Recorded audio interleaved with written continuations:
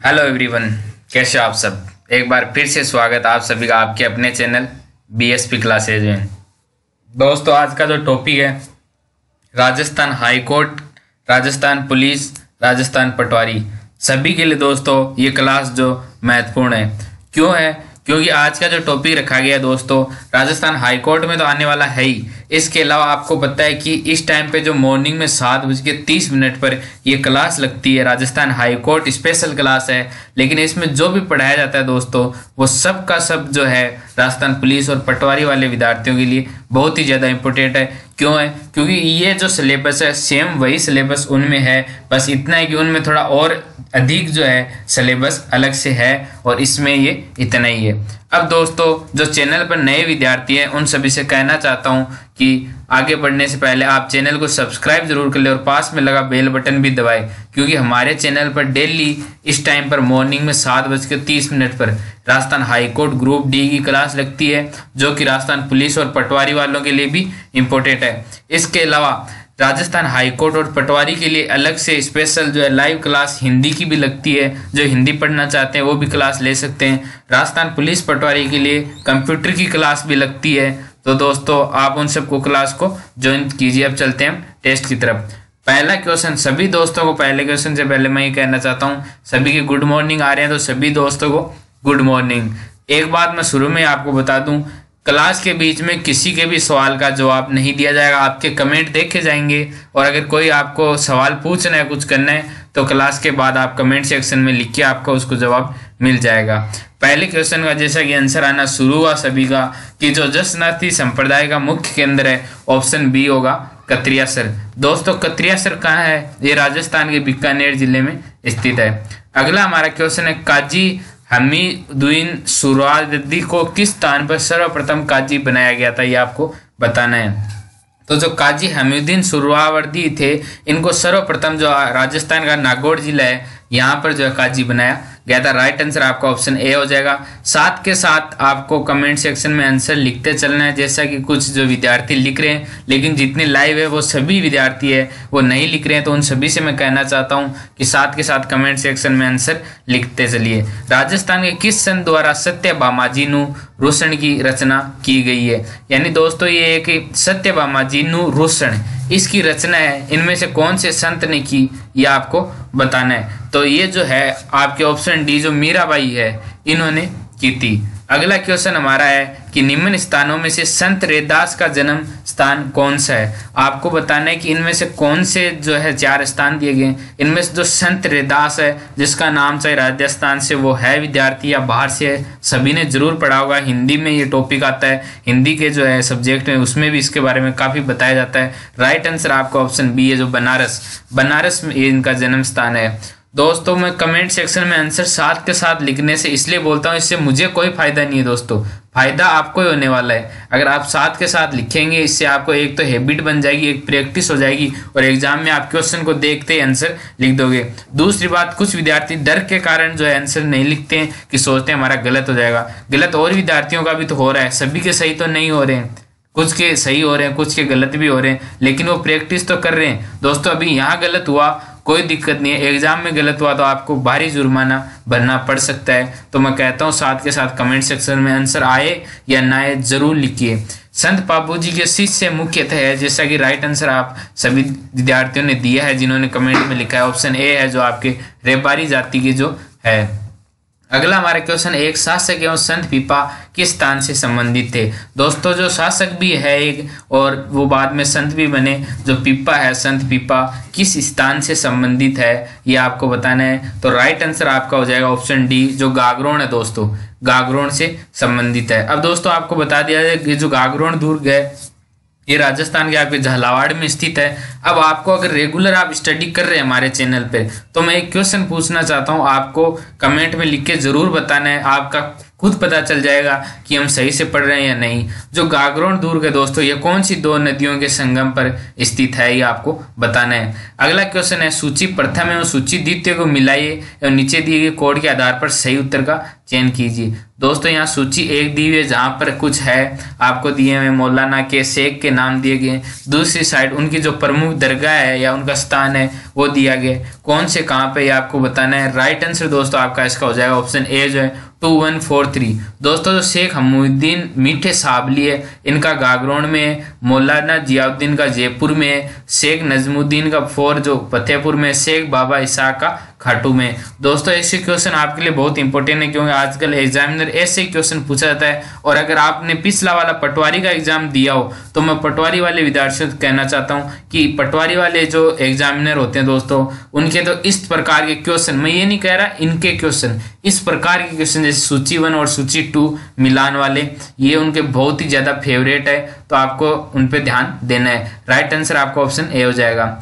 अगला क्वेश्चन है जोधपुर में महामंदिर राजस्थान के किस संप्रदाय की प्रमुख गद्दी है, ये आपको बताना है। तो जो राजस्थान का जो दोस्तों जोधपुर है इसमें महामंदिर में कौन सी संप्रदाय की है, अगर आपने पढ़ रखा है संप्रदायों के बारे में तो राइट आंसर कर सकते हो, जैसा कि दे रहे हैं स्टूडेंट्स। ऑप्शन डी आपका नाथ पंथ जो है, नाथ संप्रदाय है, इनकी प्रमुख गद्दी है जोधपुर में महामंदिर।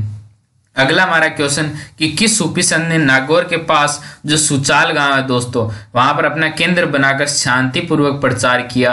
इनमें से कौन से जो 4 सूफी संत है, इनमें से कौन से सूफी संत ने किया था नागौर के पास सुचाल गांव में। तो दोस्तों 4 ऑप्शन है और राइट आंसर आपका जो हो जाएगा इसका कि जो ऑप्शन दोस्तों आपको दिया हुआ है डी शेख हमूद्दीन, इन्होंने जो है सुचाल गांव में अपना केंद्र बनाया था और इनको शेख हमूद्दीन नागौरी भी कहा जाता है। कहीं पे ये भी लिखा हुआ आ सकता है आपके पास ऑप्शन में कि शेख हमूद्दीन नागौरी। अगला क्वेश्चन हमारा है कि राजस्थान के कौन से प्रसिद्ध संत बीकानेर में कतारिया सर से संबंधित है। तो दोस्तों कौन से हैं, जो जसनाथ जी, अभी जैसा कि ऊपर क्वेश्चन आया था कि जसनाथ संप्रदाय है वो कहाँ से संबंधित है, वो कतारिया सर से है और वहां मैंने बताया था कतारिया सर बीकानेर में। तो कौन से जो संत है प्रसिद्ध संत हो जाएंगे आपके ऑप्शन जो बी जसनाथ जी। अब चलते हैं हम अगले क्वेश्चन की तरफ। अगला जो हमारा क्वेश्चन है कि निम्न में से कौन सा आर्य समाजी विचारधारा का संपोषक नहीं है। तो दोस्तों 3 तो है आर्य समाजी विचारधारा के संपोषक है लेकिन एक नहीं है, कौन सा है, ऑप्शन डी जो राजपूताना गजट है। दोस्तों एक तरह से ये पत्रिका है, आपको पता हो तो अगर आपने कहीं पढ़ी हो कहीं देखी हो तो ये जो है ये आर्य समाजी विचारधारा का संपोषक नहीं है। अगला क्वेश्चन हमारा जो संत मावजी का संबंध है ये कौन से स्थान से आपको बताना है। अगर आप रेगुलर है तो इसका आंसर कर सकते हो। राइट आंसर आपका ऑप्शन ए जो डूंगरपुर है यहाँ से है। अगला क्वेश्चन बहुत सिंपल क्वेश्चन है और आप सभी के लिए इस टेस्ट का जो सबसे इंपॉर्टेंट क्वेश्चन है दोस्तों वो यही है कि बाबूजी का अवतार माना जाता है। सिंपल क्वेश्चन है, बहुत बार एग्जाम में रिपीट होता है। ये मान लीजिए कि एग्जामिनर का एक फेवरेट क्वेश्चन है ये, चाहे वो RPSC हो, RSM पटवारी का हो, राजस्थान हाई कोर्ट का या अन्य कोई भी एग्जाम हो राजस्थान के, उनमें सभी के ये फेवरेट है कि बाबूजी को जो है ऑप्शन बी, जैसा कि राइट आंसर आया ऑप्शन बी लक्ष्मण का अवतार माना जाता है। अगला क्वेश्चन सिंपल क्वेश्चन है और पूछा भी जाता है दोस्तों, रिपीटेड क्वेश्चन है काफी बार कि जो गरीबदास जी है, संत दास जी है, जगन्नाथ जी और माधोदास जी है आदि संतों का संबंध किस संप्रदाय से है। तो दोस्तों किससे है, ये आपके जो ऑप्शन ए है दादू पंथ, इनसे है, इन्हीं के ये शिष्य थे। एग्जाम में क्वेश्चन इस प्रकार पूछा गया था कि दादू पंथ के जो है उनके शिष्य कौन थे और इनमें इन्हीं के नाम दिए गए थे। ये एग्जाम में पीछे पूछा जा चुका है। अगला क्वेश्चन है ये भी दोस्तों रिपीटेड क्वेश्चन है कि जो राम स्नेही संप्रदाय की शाहपुरा है शाखा के संस्थापक कौन थे। तो पहली बात तो आपको ये पता चली कि राम स्नेही संप्रदाय की जो शाखा है वो कहाँ पे, वो शाहपुरा में। ये शाहपुरा में शाखा, इसके संस्थापक कौन है ये आपको बताना है। तो दोस्तों राम स्नेही संप्रदाय की बात हो रही है तो ऑप्शन डी आपको पता है कि रामचरण जी होंगे। आप कहीं रामदेव जी ना हो, क्योंकि आपको पता है रामदेव जी ने कौन से पंथ की जो है वो की थी, संस्थापक कौन से पंथ के है, जैसा कि मैंने आपको 2 या 3 दिन पहले एक टेस्ट में बताया था, जो कामड़िया पंथ है दोस्तों उसकी स्थापना की थी। अगला क्वेश्चन है वैष्णव संप्रदाय के पुष्टि मार्ग से संबंधित केंद्रों को चिन्हित कीजिए। दोस्तों जो वैष्णव संप्रदाय से जो पुष्टि मार्ग से संबंधित केंद्र है, यहाँ पे 2 केंद्र है ओनली, कौन कौन से है वो आपको बताने हैं। तो आप इनमें देखिए आंसर कीजिए। तब तक मैं जो नए विद्यार्थी हैं उन विद्यार्थियों से कहना चाहता हूँ कि अगर आप हमारे चैनल पर जो व्हाट्सएप ग्रुप है, टेलीग्राम ग्रुप है और फेसबुक ग्रुप है उनसे जुड़ना चाहते हो तो इस वीडियो के डिस्क्रिप्शन में सबसे नीचे जाइए, वहां पर आपको लिंक दिया गया है, उस लिंक पर क्लिक क्लिक करके आप उनसे जुड़ सकते हो। और चैनल पर नए हैं और चैनल को सब्सक्राइब नहीं किया तो सब्सक्राइब जरूर कर ले और पास में लगा बेल बटन जरूर दबाए। जैसा कि इसका राइट आंसर आपका ऑप्शन सी है 1 और 2। दोस्तों वैष्णव संप्रदाय की जो पुष्टि मारेगा वो कौन सा है, नाथद्वारा और कांकरोली। दोस्तों नाथद्वारा सभी को पता है राजसमंद में है, कांकरोली कहाँ पे ये आपको बताना है। नाथद्वारा का मैंने कल के टेस्ट में आपको बताया था, तो आपको ये बताना है जो कांकरोली है ये कहाँ पर है। अगला क्वेश्चन है निम्न में से कौन सा युग्म सुमेलित नहीं है।